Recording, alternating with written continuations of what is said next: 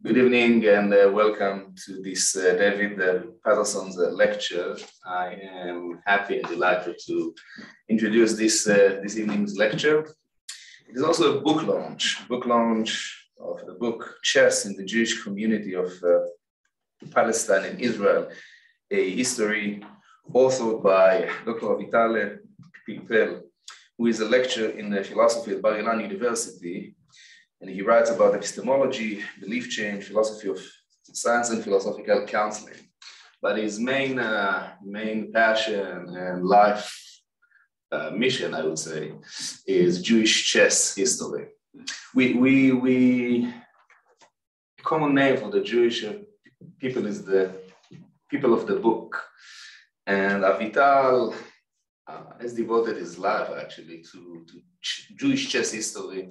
He established the Jewish chess blog in which he collected basically every piece of evidence about Jewish players and Jewish activity in what was back then the mandate of the British mandate of Palestine, and Dr. Shahar Gindi, who is a senior lecturer at Pilpel College in Israel, also a clinical psychologist, and also a master chess player, who annotated more than 300 games. So these two gentlemen, they joined together forces in order to write, basically, and to create a very important chapter in the history of Jewish chess. So I look forward to this lecture, and thank you. Thank you, Elad. Hi.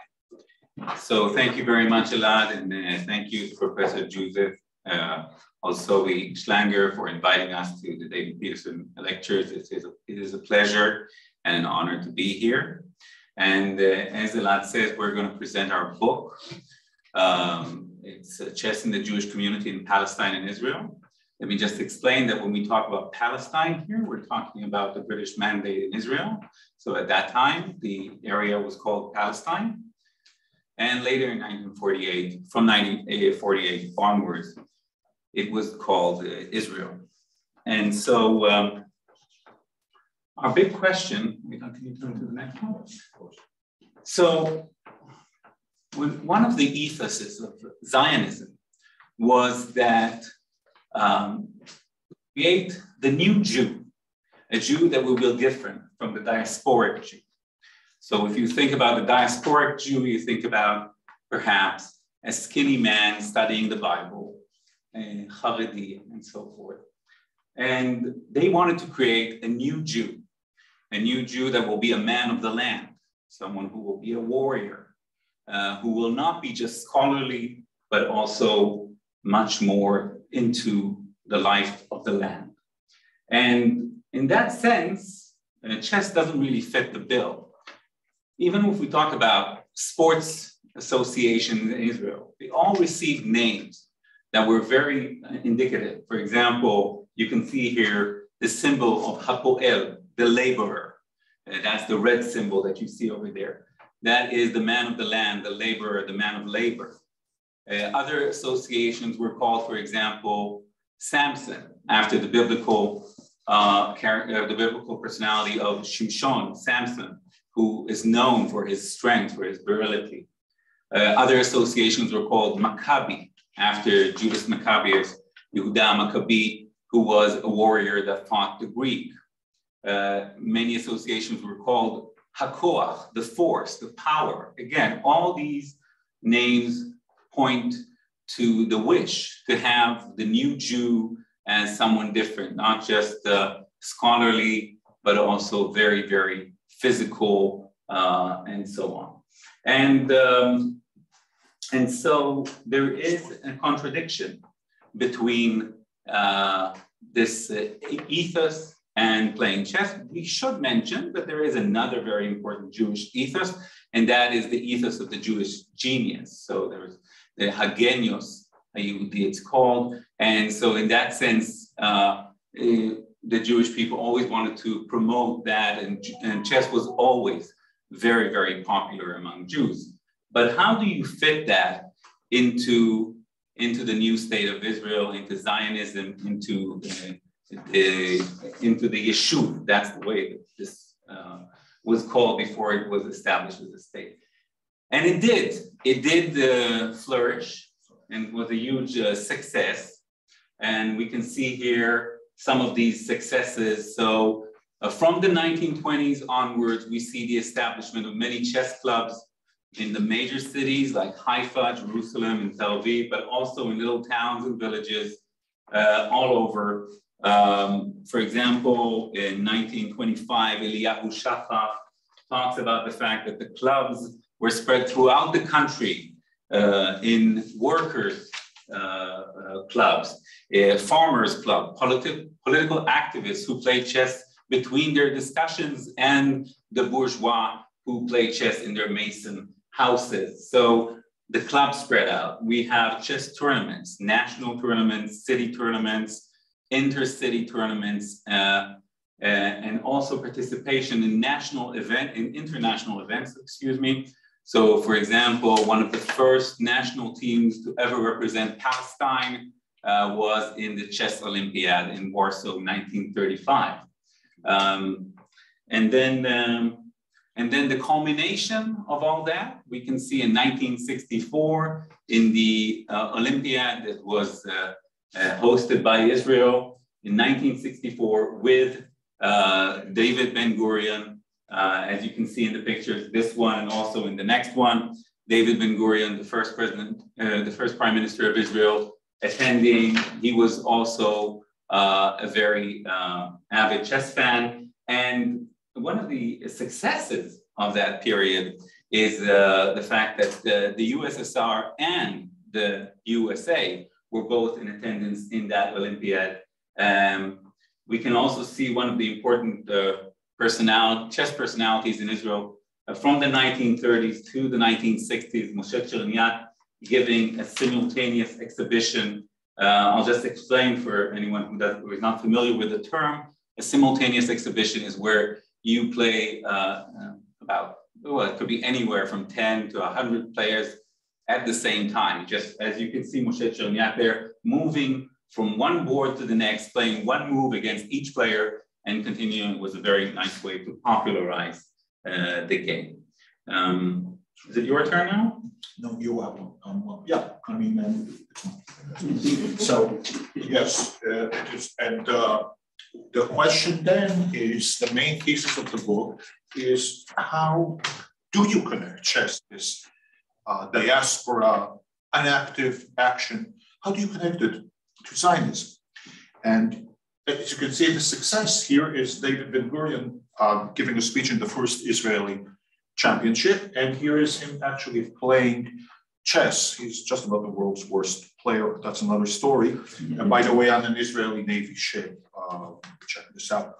And the thesis of this book is precisely that there were two parallel ways which this happened, inwardly and outwardly.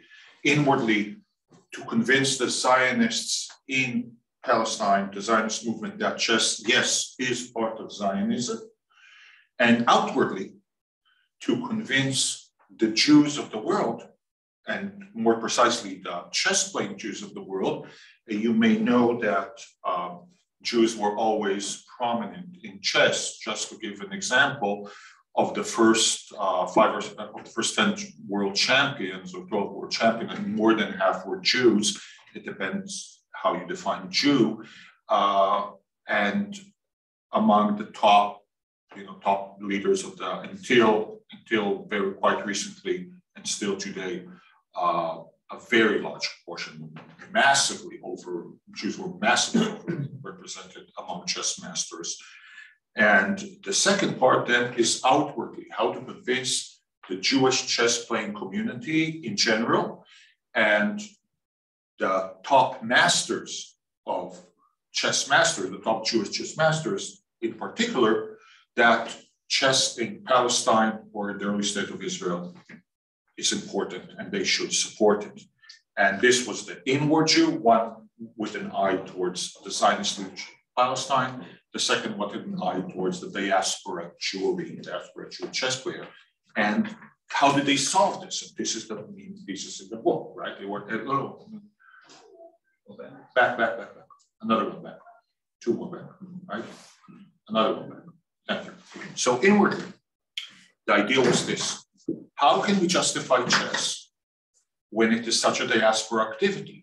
Well, the idea was towards the Zionists was not to emphasize chess itself, but to emphasize the fact that it is played and organized in Eretz Israel or Palestine, in the Jewish state. And therefore, it's always the first, not the first Jewish chess player, but always the first Jewish club, the first Jewish tournament, the first time a Jewish team is sent to a tournament abroad, etc., etc., etc. And therefore, Judaism was every Jewish achievement, every achievement from live chess games to Olympiad appearances. The chess Olympiad is the equivalent of the regular Olympiad, right? International teams compete. Was a small part of the revival of Jewish national life for the first time in 2,000 years. Right? And that was inwardly to convince the Jews in Palestine. Outwardly, towards the Jews of the diaspora, what we want to see here is, for example, is a fundraising poster, not related to chess, of course, about how Jews in Europe should give money to Zionism, to the new Jew, right, with the rifle and the sight, right, is to show Zionist chess players, right, as pioneers, despite the fact that they were not necessarily that strong. They were good masters, but not world class. The point was that the Jewish chess players in the world should support them and should support chess in Palestine in general, because they are pioneers and they are the vanguard of the Jews in chess, just like the Jews here are vanguards of Zionism, is the vanguard of Judaism in general. Okay, and this really is the thesis in the book. And this had two vectors, two people who very quickly, I will say, two people who very, very symbolize this are two very important activists of this period from the 1920s to 1940s, 50s. The first one is Aryeh Leob Moilever, who was the head of the Lasker Chess Club in Jerusalem. And he was, in fact, his grandfather was a Zionist before Zionism existed. He was part of the lovers of Zion, Cultivate Zion, from the 1870s, before the word Zionism was even coined. And his family was in Jerusalem before the first Zionist Congress, right? He was really an elite Zionist, Zionist nobility, so to speak. And he headed, to a great degree, the idea of accepting Jewish chess as Zionist inside. On the other hand, we have Menachem Mendel Malmosh, who was a Zionist from abroad. He came in 1920s to Palestine. He first worked as a bricklayer, right? The new Jew, by the way, for the electric company. Later on, he advanced to a clerk, right? But all his life. And but really, he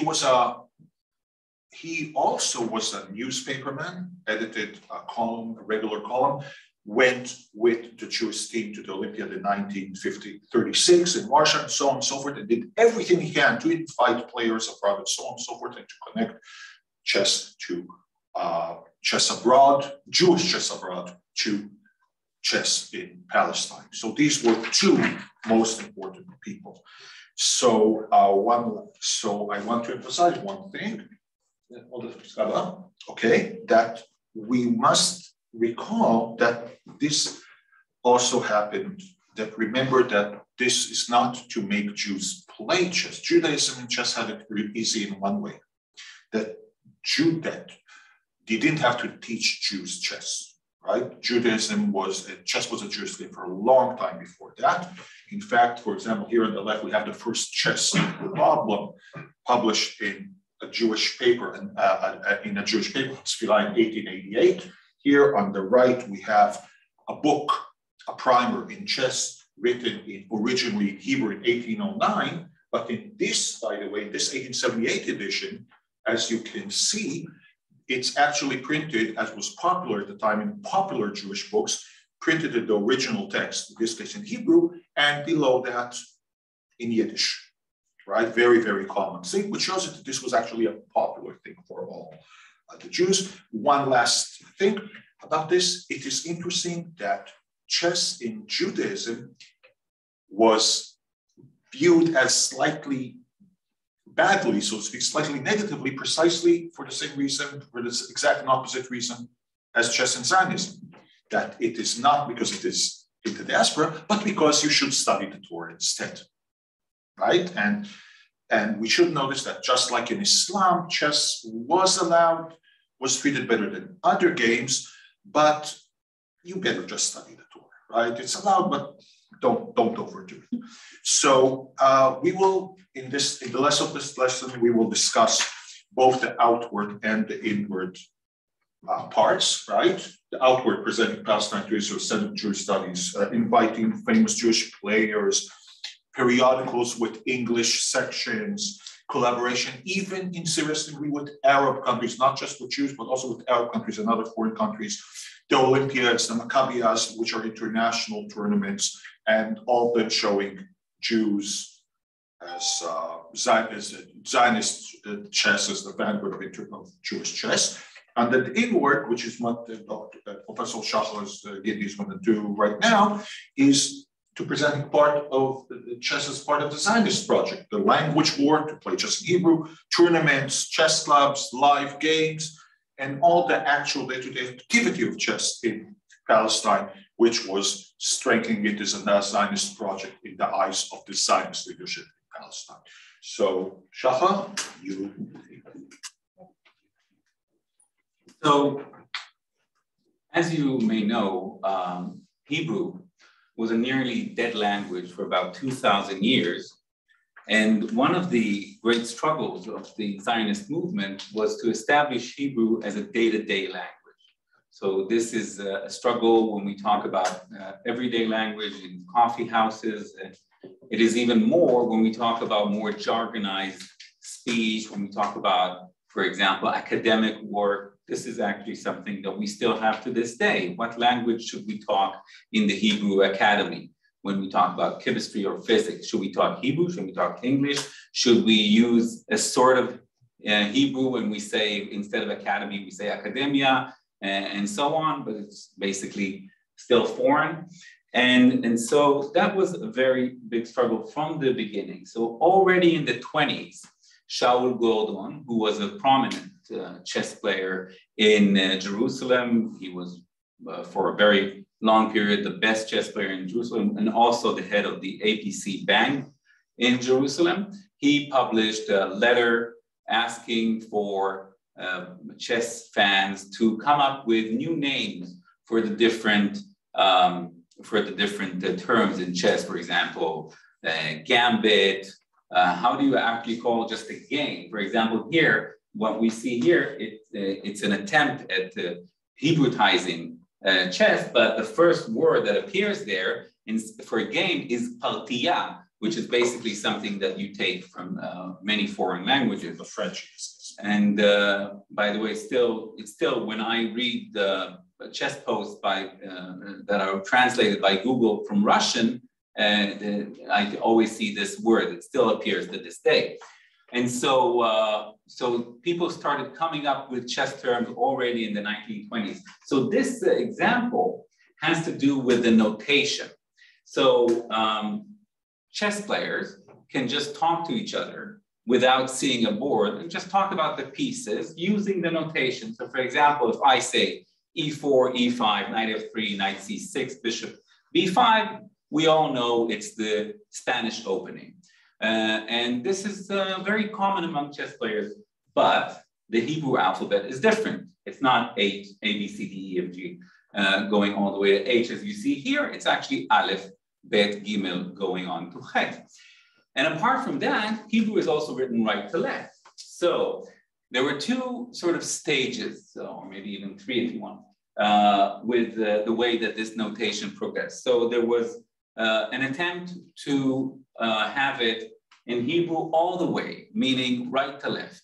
But what that produced was that if I try to talk to someone about a chess game, then it's sort of a mirror image because you switch it from left to right to left. So it became very, very confusing. So people understood quite quickly that going this far would not be a good idea. And so they did use the Hebrew alphabet, but just used it in the same manner as it is in the English alphabet, going left to right. So instead of A, you have Aleph. Instead of B, you have Bet. So this specific part of the newspaper, it has to do with this attempt, a mirror image, an attempt that definitely failed. And so the rest of the papers and chess games presented it left to right. Now, in 1932, the Jewish Zionist Language Committee, Vaad al-Lashon, appointed a subcommittee to give chess terms in Hebrew. And the committee was headed by two, Mar Morosh, that you've already heard about, and Chaim Nachman Bialik, the national poet of Israel. Chaim Nachman Bialik was an avid chess fan and a very important Zionist figure, considered to this day to be the national poet of Israel. And he was very important in coming up with chess terms in Hebrew and giving these chess terms his stamp of approval as part of the Zionist establishment and such a well-known author. And of course, his facility with language was very instrumental in finding words that actually work, just like what I said about the notation. The notation going right to left was too hard for people. And the same was with language. So, for example, they tried to give, there's a chess term called fork, and they tried to use a word, malgez. They tried to do some sort of, to change the letters in some sort. And it's still used, by the way, for a forklift. You call it malgeza to this day, but that did not catch on. And then in the same, by the same token, for example, the Hebrew terms for mate was mat, and the Hebrew term for stillmate was pat, and that corresponds with Hebrew because these words actually came originally from Semitic languages and sort of came back to these. So here you can see Bialik. Maybe I'll just point him out. Okay, here he is, Bialik. He is playing in a simultaneous exhibition. The man who's giving the simultaneous exhibition is Akiba Rubinstein. He was a world chess championship contender, one of the strongest players to ever play the game, adored to this day. Still, you have competition commemorating him to this day. And he came in 1931 and gave a simultaneous exhibition. We'll talk about it more later. And Bialik was one of the people who were in attendance. And the headline in the newspaper that day said, "The clash of geniuses, Gaon Pagav Gaon," the two geniuses, Akiba Rubinstein and Chaim Nachman Bialik. Let's go on to the next one. So another way to promote chess and connect it to the Zionist project was in establishing many tournaments. So for example, here we see a page from Moshe Cherniak. We mentioned him before, a very important figure in Israeli chess, from Moshe Cherniak's notebook that we were fortunate enough to get from an antique store in Jerusalem. He was very meticulous, very perfectionist, writing all his scores, his games, and the chess tournaments standings in his notebook. You can see here, he wrote it in his Polish, and this is from a chess tournament, intercity chess tournament between Jerusalem and Tel Aviv. And so from the 1930s, we have national championships. We have the Palestinian championships in Israel. We have tournaments, city tournaments, intercity tournaments, and so on and so forth.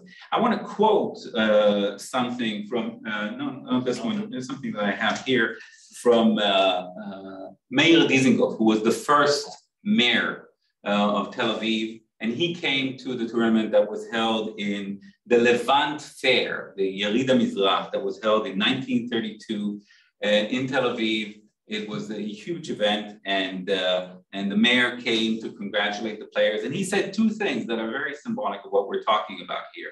First of all, he said, chess is a symbol of free competition and a place where every nation has the right to show its creativity and ability, which the Jewish nation is also demanding. So we can see exactly the theme that we are talking about in our book, in this lecture today, the way that the Jewish people is entitled to do all the things that every other nation is entitled to do, and chess is just an example of that.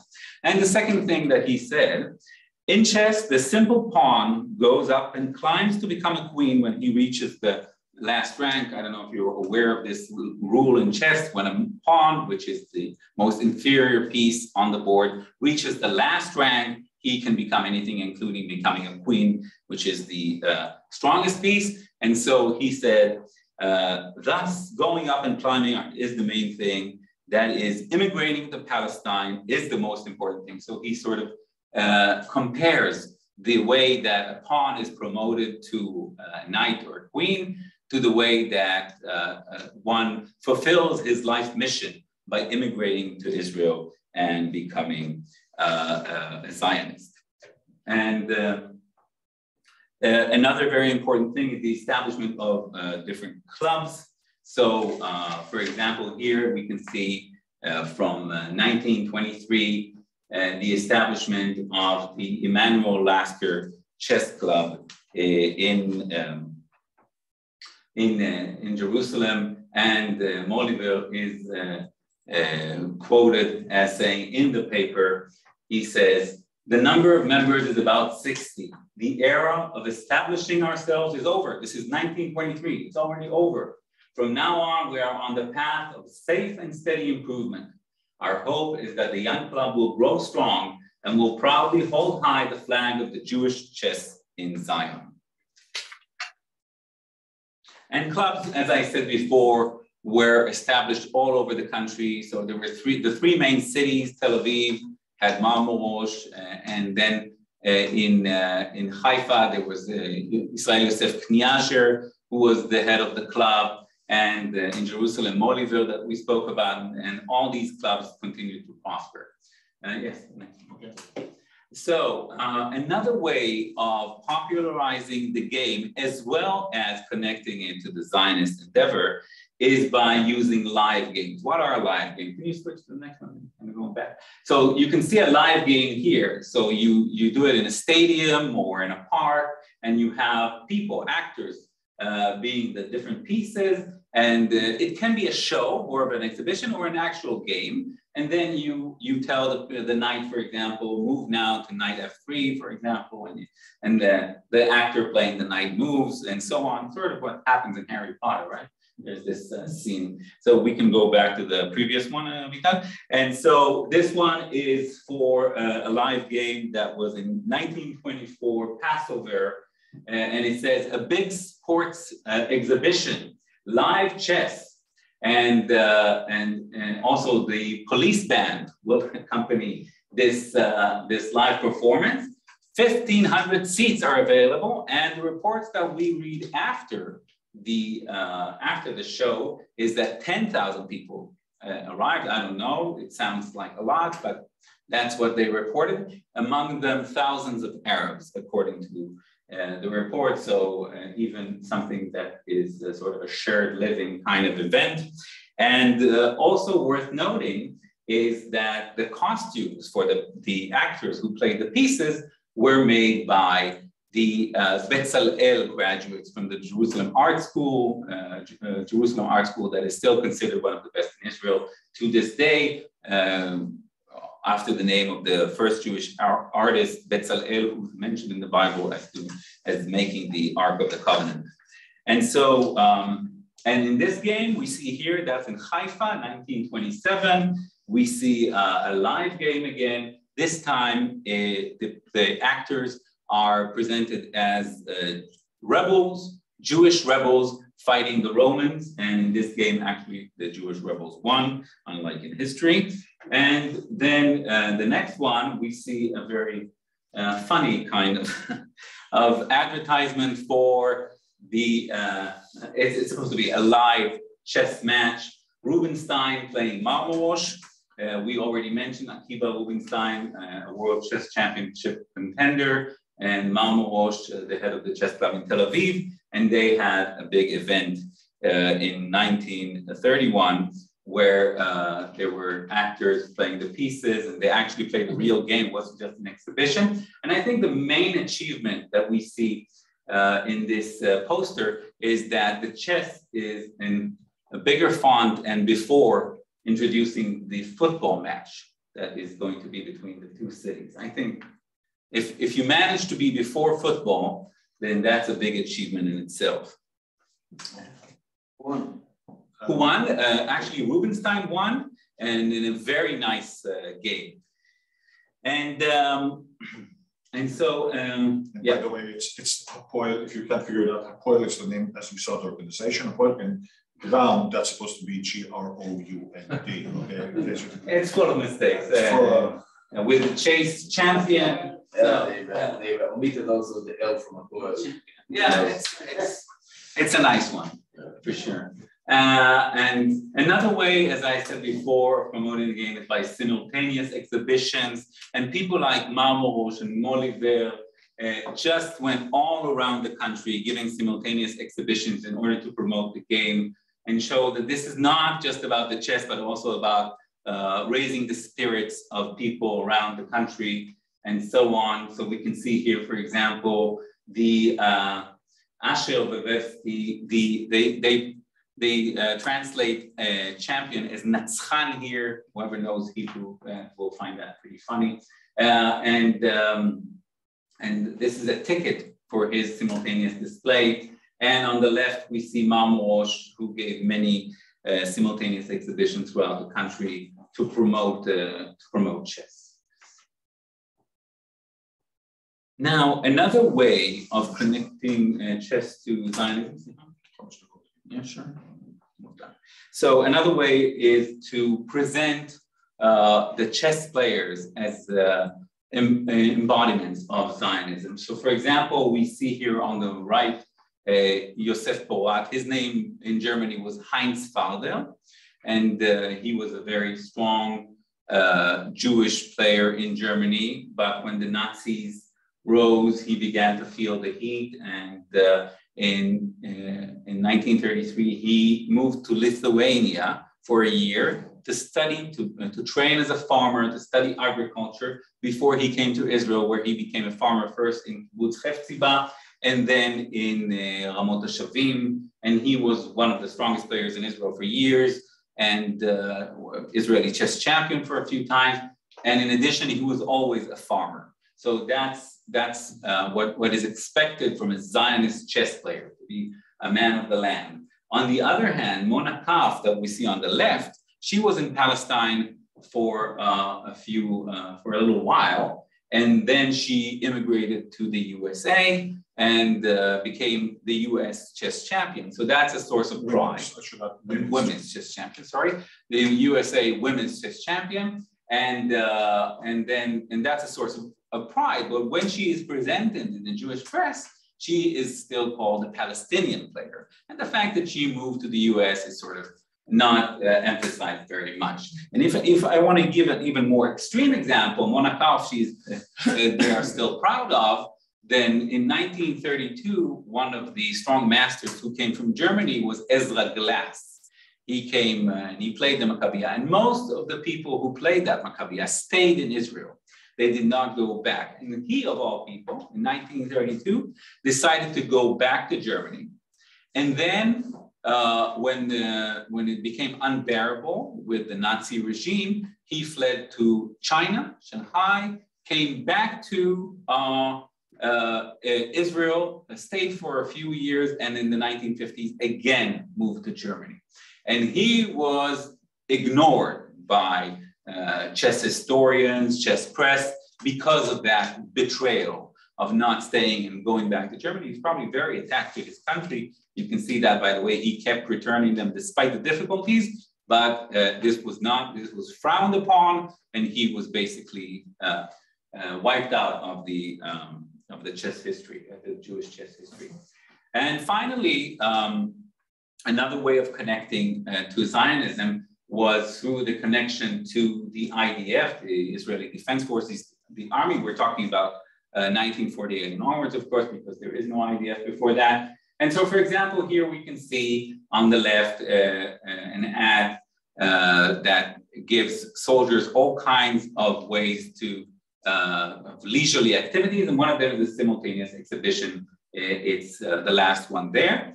And on the right, we can see Yitzhak Aloni, one of the strongest players in Israel, giving a simultaneous display to soldiers. Again, they're not just avid chess fans, they want to help and they raise the spirits of the soldiers. Go ahead to the next one. And the next one is sort of a funny one. You can see here a portable chess set at Paterson, where it says that this is very good for reserve duty. So when you go on reserve duty in Israel, all the men have to do that. So you can take your portable chess set with you and play with your friends. Go ahead. That's right. So Shahar, after Shahar gave us a very, very good idea of how Zionism tried to connect to chess to the Jewish community in Palestine or later in Israel. And now the second part, as we saw, is outward. How do you connect it to Jewish chess players abroad? And the goal again, let us see, right, that you are to my slide. The idea is that you connect it through showing Palestine as the center of Judaism. That's the Zionist ethos, the Jewish nation, and in particular, showing it as the center of Jewish chess, right? So Zionist players, just like all other Zionists, are pioneers and leaders of the world's Jewish chess players, the Zionist ideal. Diaspora Jewish players, just like diaspora Jews in general, are encouraged to contribute their share to advance the center, right? Ideally to emigrate to Palestine or to Israel, but if not that, then at least to participate in other ways, to give not so much money. Chess players don't have money, but to come and play in Israel and show exhibitions, to contribute games, to contribute problems, to contribute articles, right? And do anything you can to contribute to chess in Israel, to come and play in tournaments, right? To do all you can to connect the Jews to the Jews of the diaspora to Palestine, right? The Jews as in Palestine is an avant-garde, right? And this is seen also when we lived up in 1923 already, that the eyes of many Jewish chess enthusiasts in the diaspora are on us, right? We are here and they're all looking at us.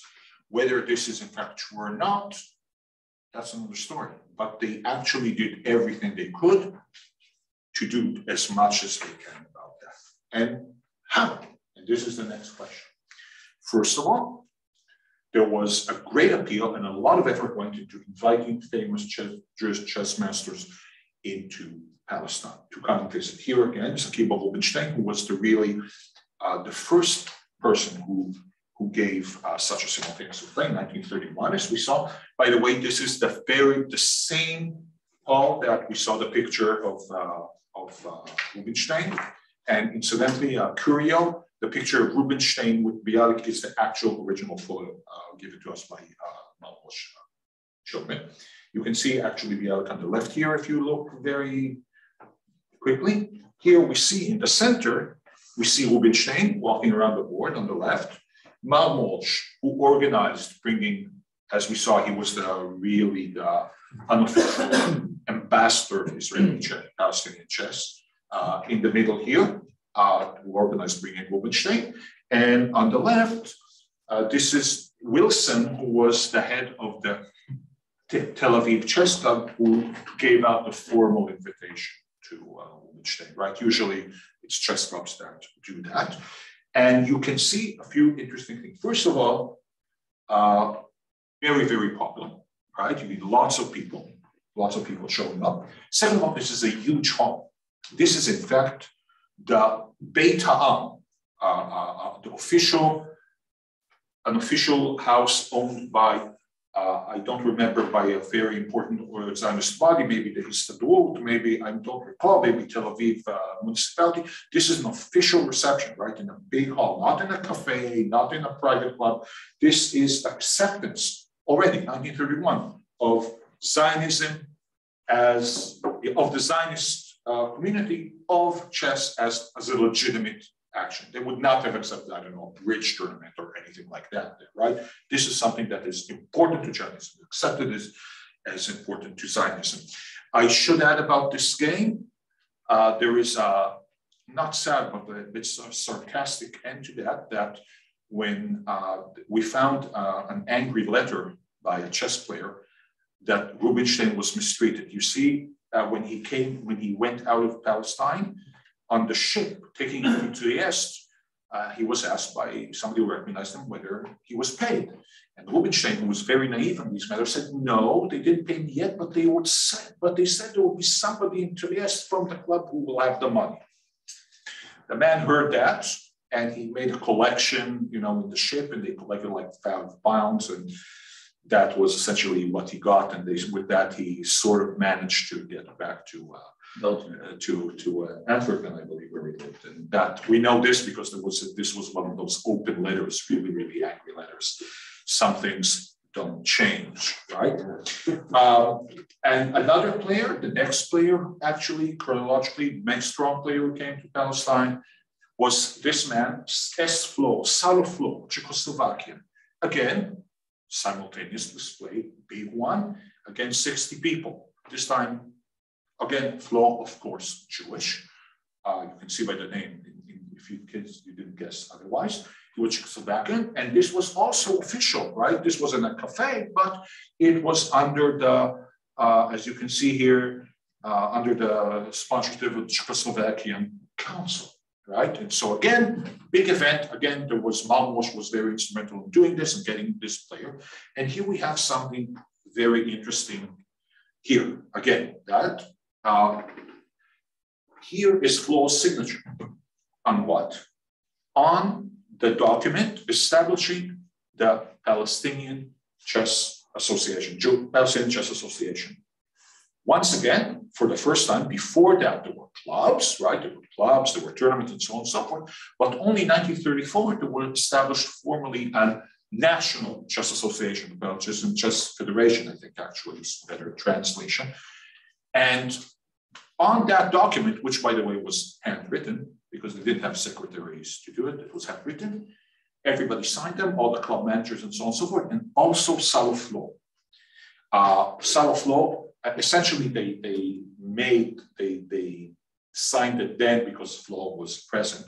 And Flo here unofficially gives the sanction of Jewish chess players as a strong master of the sanction of Jewish players in the world to this Palestinian Association. We agree that you are here. We agree that you are our leader, right? You are the avant-garde. And he was there signing.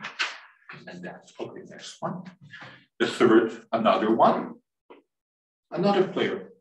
This is a Shahar by a man named J. Mises.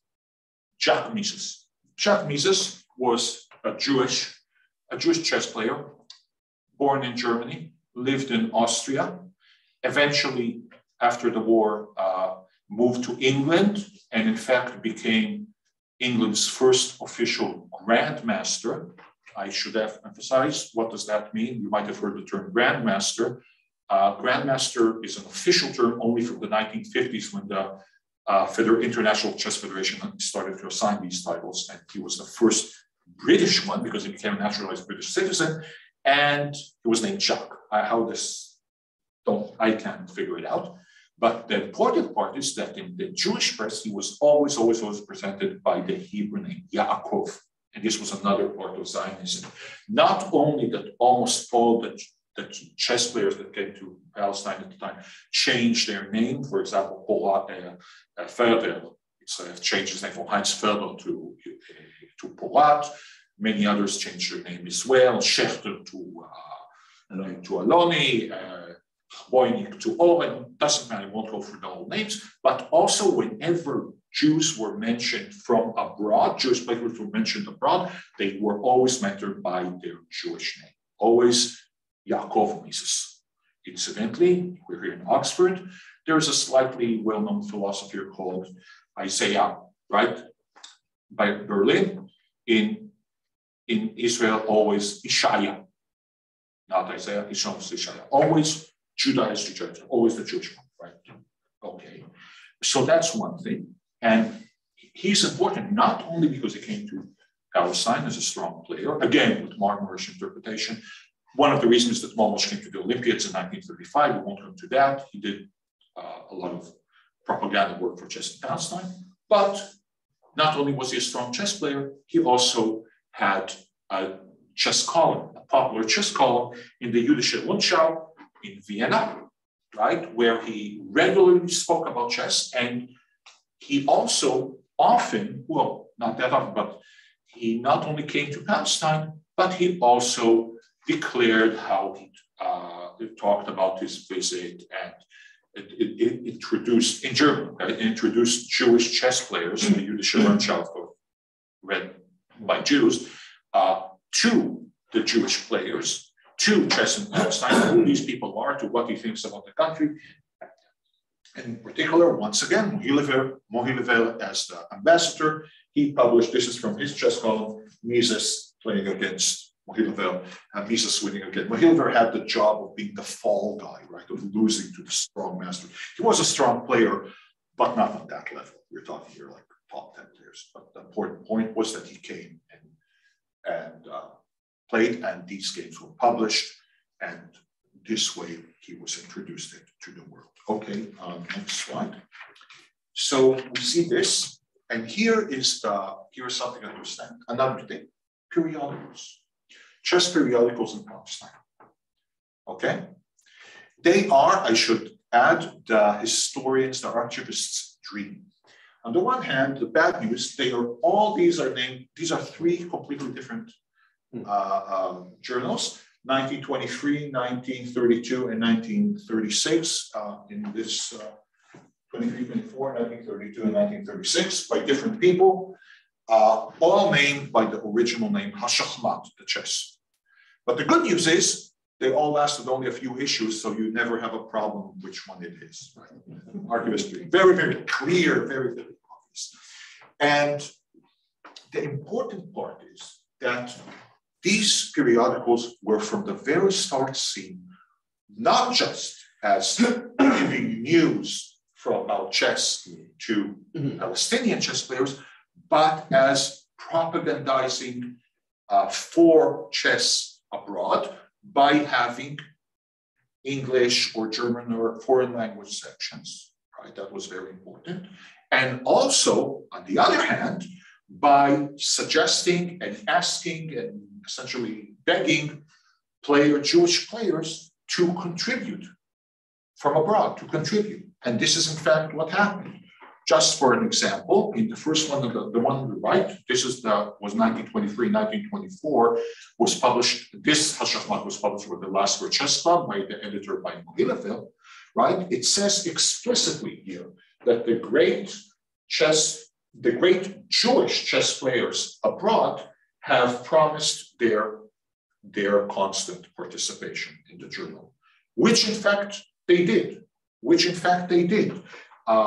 These articles, Shahar did publish articles written specifically for it by famous Jewish players, right? And players like Rubinstein, Mises, Pilpel, right? And many others. I mean, if you don't know the names, doesn't matter.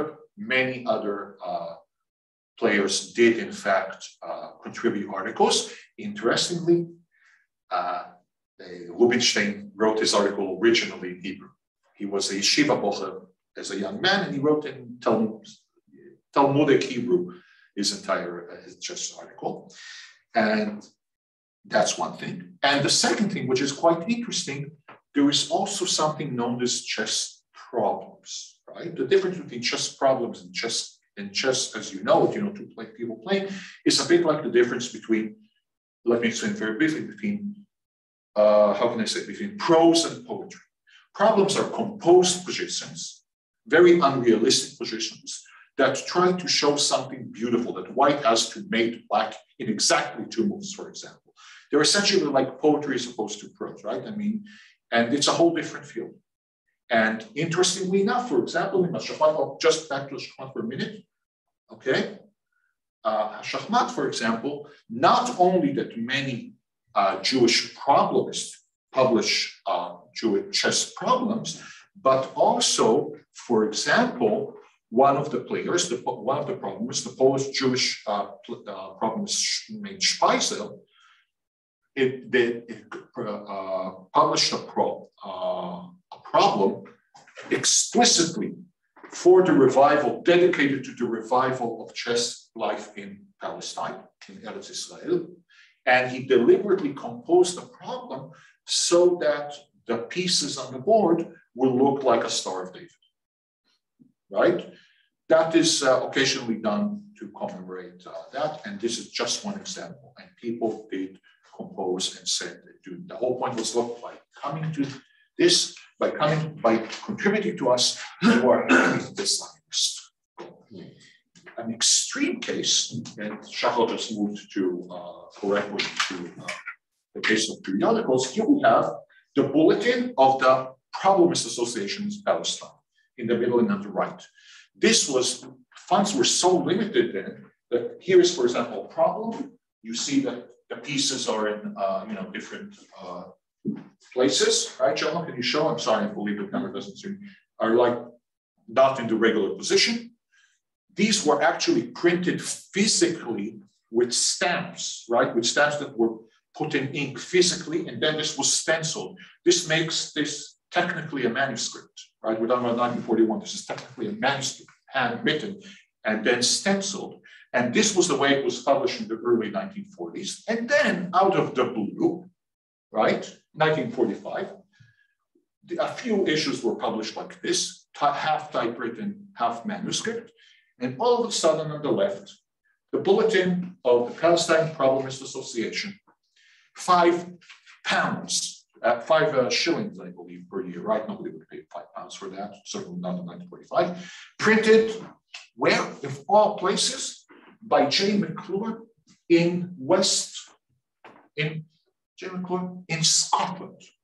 Why on earth would they print the magazine of the Palestinian Problemist Association in English in Scotland in a wonderful level place? Because Scottish Jewish chess players and activists decided to help Palestinian chess in this way. This is one of those almost absurd things that we see here. Oh, thank you. Next slide. Yes, this continued also, by the way, during the time of the State of Israel. Here is the first journal of the Israeli Chess Federation, not named Shahmat, that had a bad chess, that had a bad record, but named simply Shahmat Chess, another original name. And it actually lasted for more than 50 years, not a couple of issues. Ironically, literally the last article in the last issue was mine, a biography of Shirley. I killed that journal completely. They decided that if I'm publishing there, right? But, and you can see here something very interesting. On the left, we have an issue from 1964. In 1964, in Israel, was the Chess Olympiad. That is well known, and yes, it has games from the Olympiad, but it had a huge, like 1/3 of the issue was about 2 other tournaments in Israel at the same time. The tournaments that the assumption was that most people interested in chess would know about the Olympiad Games anyway from other sources, but they would not otherwise know how chess is developing in Israel in other strong tournaments taking place at the same time. So as you can see from headline, the success of Israel's youth, not in the Olympiad, but in other tournaments taking place at the same time. And then it was, look how we are doing. Look how we are doing. And here is what happened.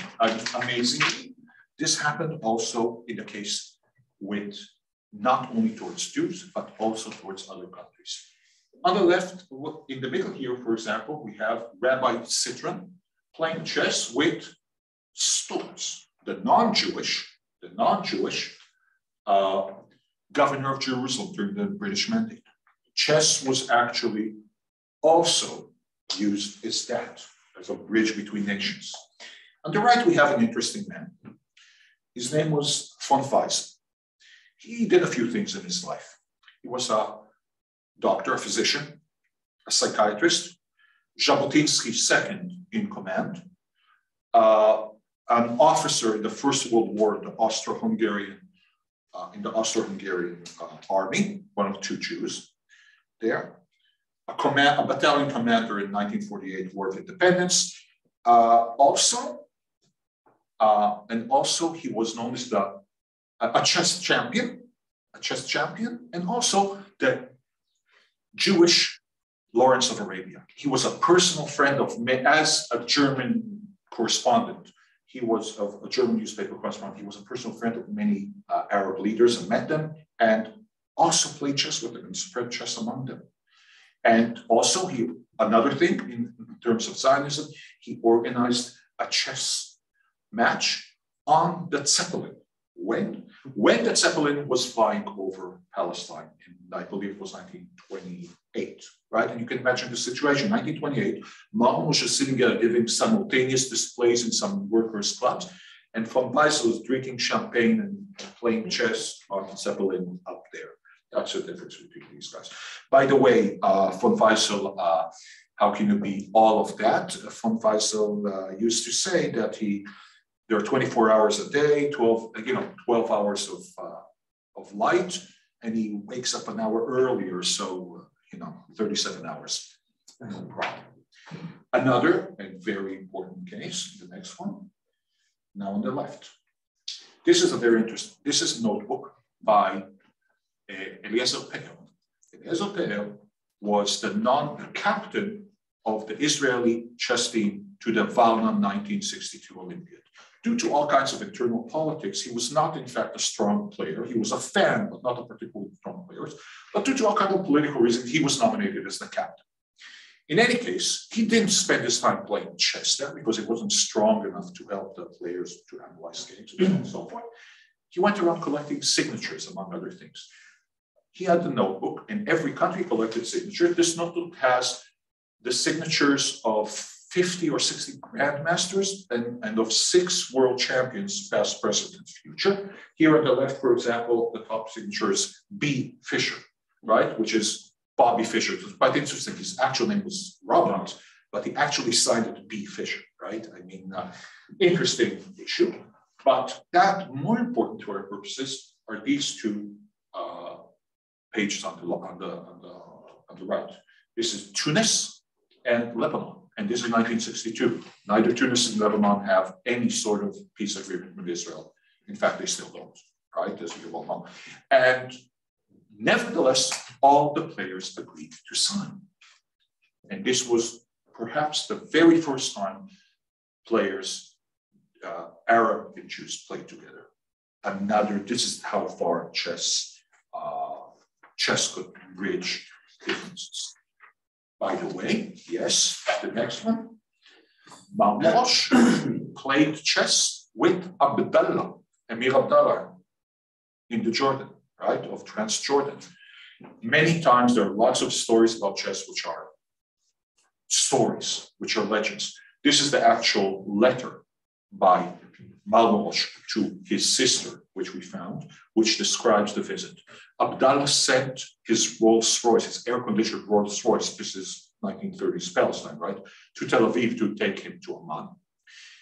And in these two letters, he says that he played with his advisors, right? First, he played regular chess with them and beat them all.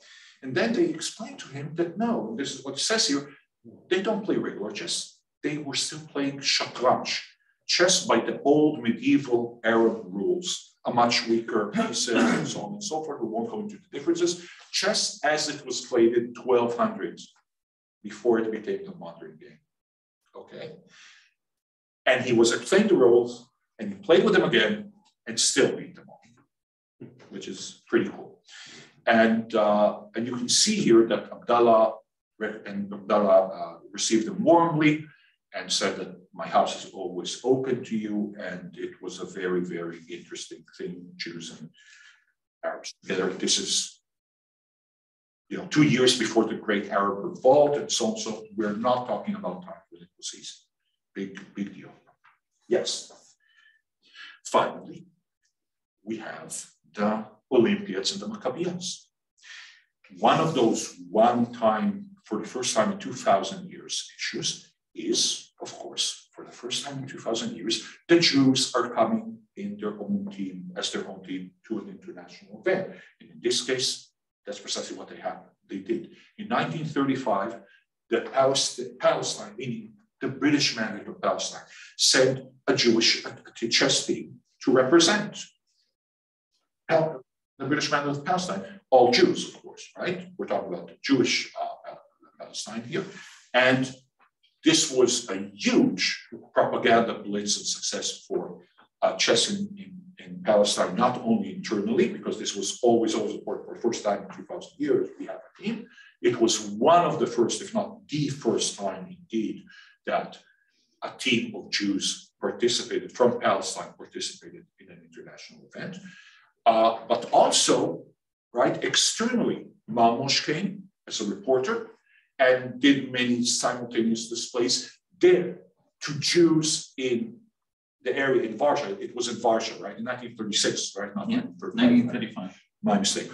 In Warsaw, to Jews there, and did everything he can to make them to come to Palestine and so on and so forth.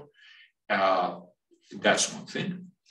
So again, we have in both ways. By the way, one of the things is the Palestinian team did quite badly. It was 11th out of 14 or something like that.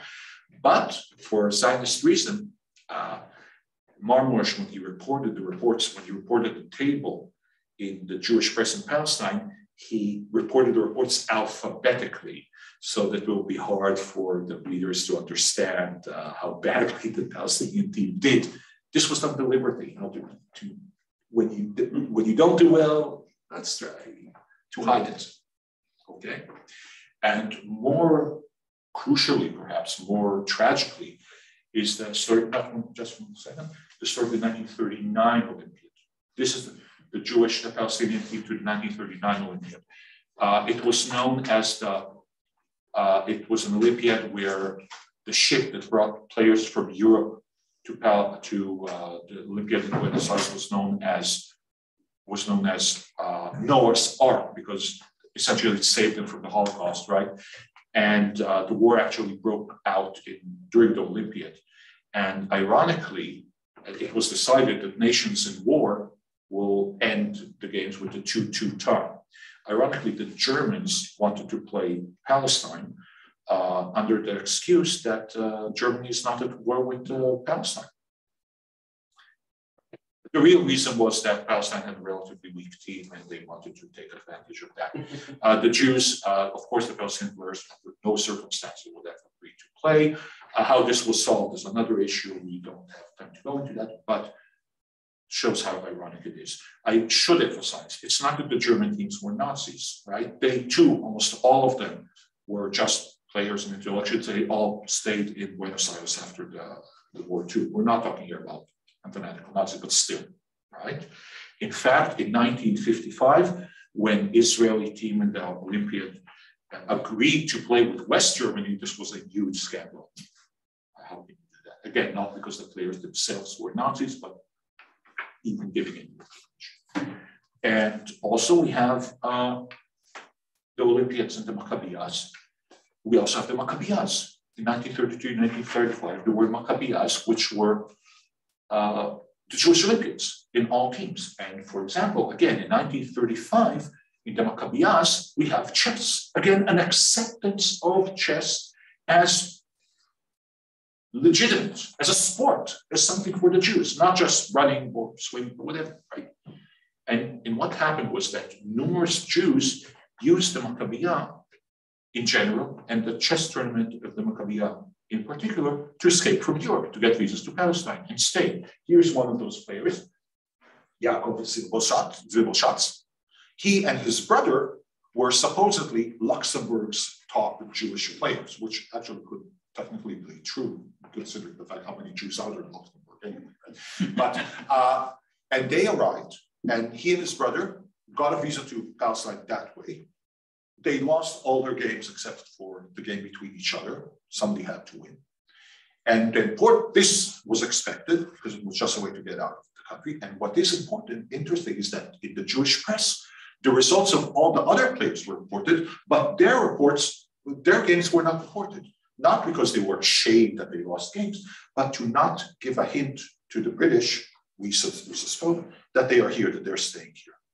In fact, it became known as the Aliyah Maccabiah because almost all the players, including the brass band that played in the opening ceremony, stayed in Palestine after the war and thus saved their lives.